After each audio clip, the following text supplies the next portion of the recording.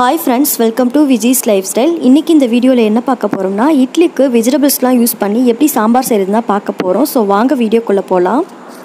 வீடியோக்குள்ள போறதுக்கு முன்னாடி என்னோட சேனலை ஃபர்ஸ்ட் டைம் பார்க்குறீங்கன்னா மறக்காம சப்ஸ்கிரைப் பண்ணிருங்க. கூடவே இருக்க அந்த பெல் ஐக்கனை கிளிக் பண்ணுங்க. சோ அப்பதான் நான் ஃபியூச்சர்ல அப்லோட் பண்ற வீடியோஸ்லாம் நீங்க தவறாம பார்க்க முடியும்.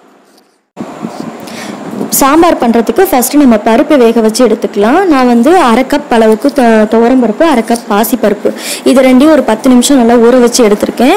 அதுக்கப்புறம் அதில் வந்து பருப்பு வேகிறதுக்கு கொஞ்சமாக தண்ணி ஆட் பண்ணிவிட்டு 2 தக்காளி, 2 பல் பூண்டு, கொஞ்சமாக மஞ்சள் தூள் இதெல்லாம் ஆட் பண்ணி நான் ஒரு 4லேருந்து 5 விசிலுக்கு நம்ம விசில் விட்டு நம்ம எடுத்துக்கலாம். விசில் செட்டில் ஆகிறதுக்குள்ளே நம்ம வெஜிடபிள்ஸ்லாம் ஃபஸ்ட்டு கட் பண்ணி வச்சிடலாம்.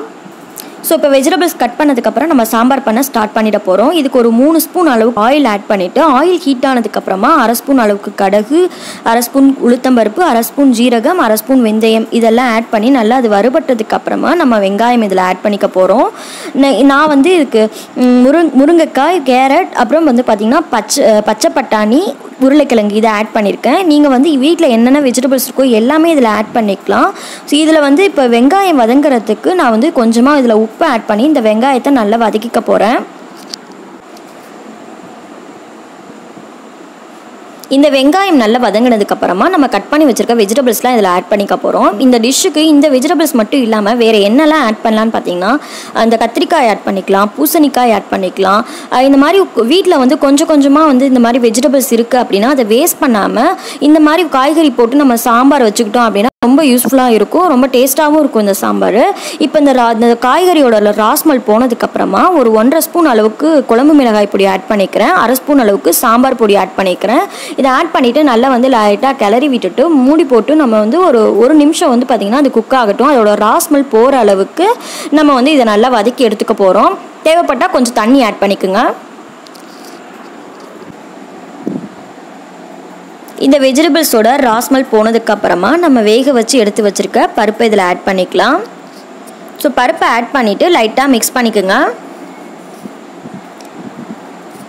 இந்த ஸ்டேஜில் தேவைக்கேற்ப நம்ம தண்ணி ஆட் பண்ணிக்கலாம். நான் தண்ணிக்கு பதிலாக குக்கர்லேயே கொஞ்சம் தண்ணி ஆட் பண்ணி அந்த பருப்பு தண்ணியவே நான் இதில் ஆட் பண்ணிக்க போகிறேன். ஸோ இந்த ஸ்டேஜில் அதுக்கப்புறம் நம்ம உப்பு, காரம் இதெல்லாம் செக் பண்ணிக்கலாம். ஸோ உப்பு பத்தலை அப்படின்னாலும் இந்த ஸ்டேஜில் நீங்கள் ஆட் பண்ணிக்கலாம். இப்போ உப்பு போட்டுட்டு நல்லா வந்து கிளறிக்குங்க. இது வந்து ஒரு 5 to 10 மினிட்ஸ் வந்து இந்த காய்கறிகள்லாம் வேக டைம் ஆகும். சீக்கிரம் இந்த கேரட் அப்புறம் வந்து உருளைக்கிழங்கு வெந்துடும். முருங்கைக்காய் வேக கொஞ்சம் லேட் ஆகும். ஸோ இது வெந்ததுக்கப்புறமா ஃபைனலாக வந்து நான் வந்து கருவேப்பிலை, கொத்தமல்லி கட் பண்ணி வச்சுருக்கேன். ஸோ லாஸ்ட்டாக வந்து இதில் லைட்டாக தூவி விட்டுட்டு நான் ஸ்டவ்வை ஆஃப் பண்ணிட போகிறேன். ஸோ அவ்வளோதான், ரொம்ப சிம்பிளாக இட்லிக்கு வந்து சாம்பார் ரெடி பண்ணிட்டோம்.